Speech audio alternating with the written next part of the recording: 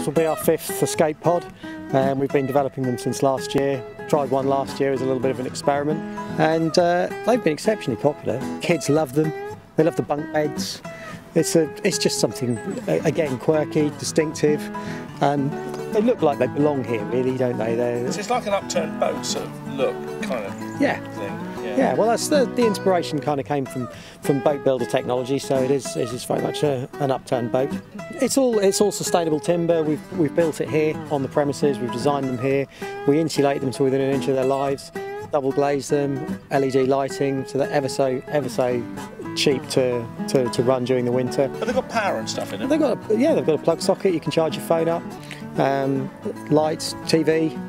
Yeah, they're a great tent substitute. It's just like camping, but you don't have to put the tent up, and more importantly, you don't have to put it down again at the end of the holiday.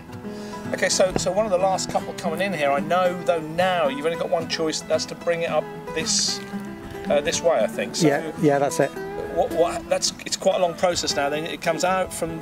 We take it out of the boat shed, which will happen in a short while. We pick it up with a hook on the top, and we bring it up our driveway and then down this narrow lane behind here where caravans come down as well. And so it'll come through the back of the swimming pool here, and finally we'll drop it into place.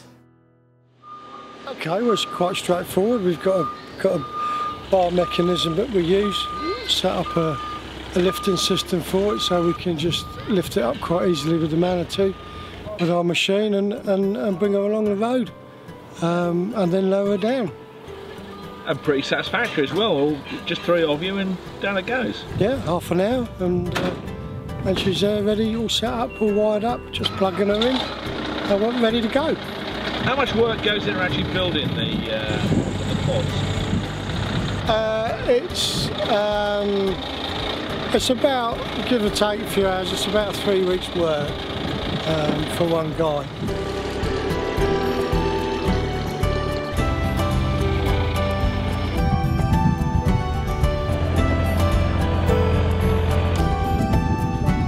We've got a bit of a problem though, a car in the way.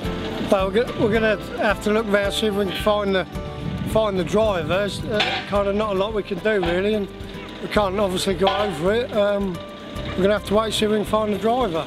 There is just enough space to get past it, but I'm guessing that's not something you want to risk. Yeah, not really. It's not. You know, if it was my car, fair enough, but it's not my Jag, so no, I don't want to risk that. And if we can't get it moved?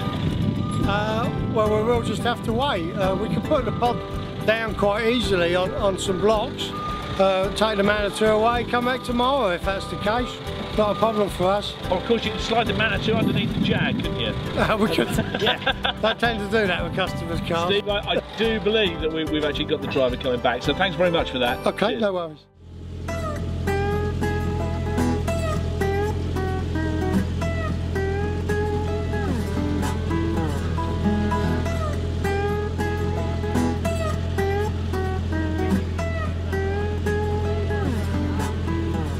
So James installed after a little bit of drama.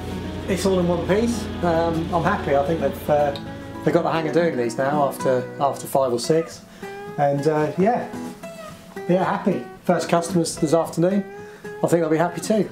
Is everyone exactly the same, or has it sort of evolved as you moved on? Well, they look the same to the customers. They're the same spec, but as we've developed them, we've found better ways of doing things, better ways of improving the rigidity of it, so that when we're building them for other parks, they're easier to lift and to move about.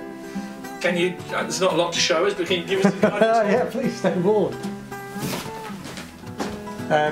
One of the innovations with our pods is that it's a 3-dimensional pod. It's not all about the floor plan.